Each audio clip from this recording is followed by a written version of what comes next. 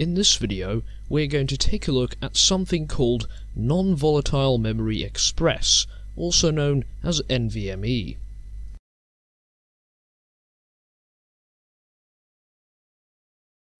Now first of all, let's go back in time a few years.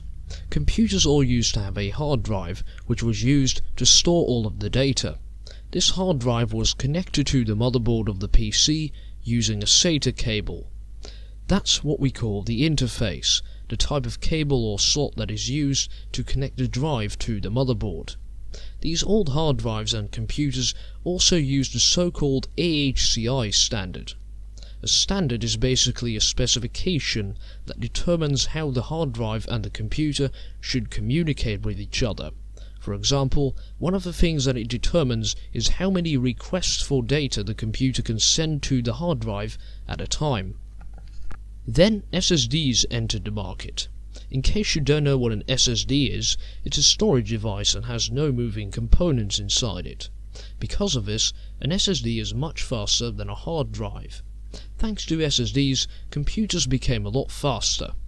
These SSDs were still connected to the computer's motherboard using SATA cables, and they also still used the AKIO standard.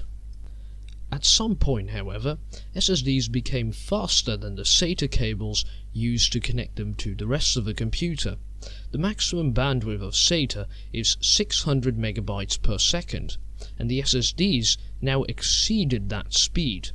This meant that even if your SSD could do 1200 megabytes per second, the max speed in the real world would be 600 megabytes per second because of that SATA interface. The SATA interface became a serious bottleneck. Then some smart people came up with an idea.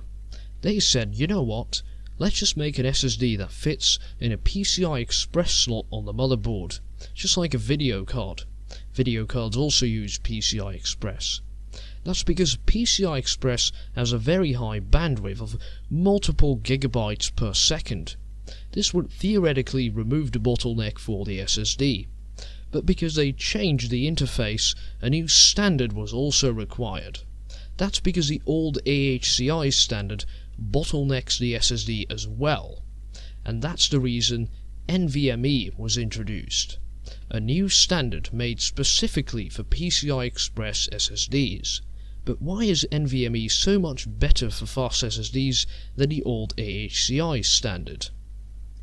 Earlier in this video we talked about how the standard determines the amount of data requests a computer can send to a storage device at a time. This is exactly the reason why NVMe beats AKIO.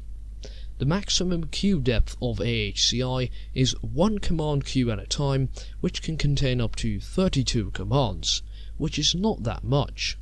The reason behind this is that hard drives aren't that fast and aren't that good at multitasking, and AKIO was intended to be used with hard drives.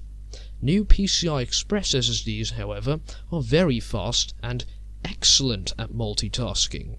That's why NVMe's maximum queue depth is 65,535 queues at a time, and each one of those queues can contain up to 65,536 commands. Thanks to this extreme parallelism, NVMe is a much better standard for these fast SSDs. There's also a new interface called M.2. This is a new interface, so it's actually a different physical slot on the motherboard. This new interface uses the PCI Express bus of the computer, and it also uses a new NVMe standard. Anyway, I hope you've enjoyed this video, and thank you for watching.